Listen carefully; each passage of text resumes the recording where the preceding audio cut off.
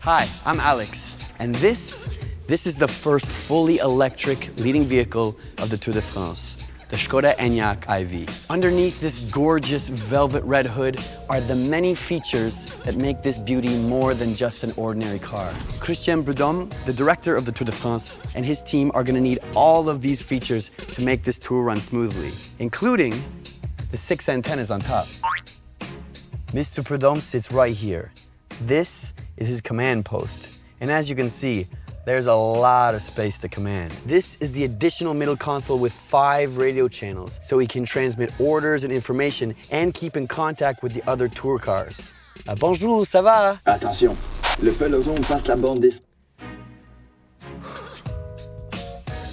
But he doesn't just sit here. He even stands here to signal to the peloton to begin the stage. On y va!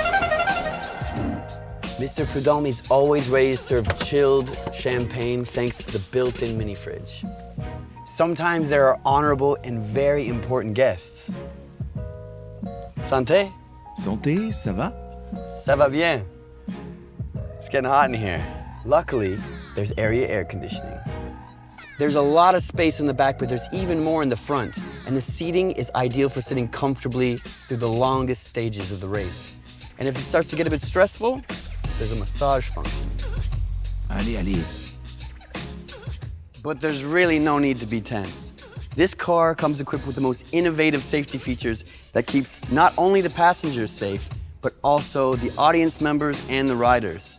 And the Enyaq IV is fully electric, and with that comes a boatload of advantages. And the powerful acceleration of the silent electric drive makes sure that this car stays effortlessly where it needs to be, in front of the peloton.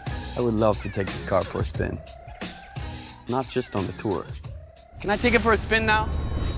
Skoda. Simply clever.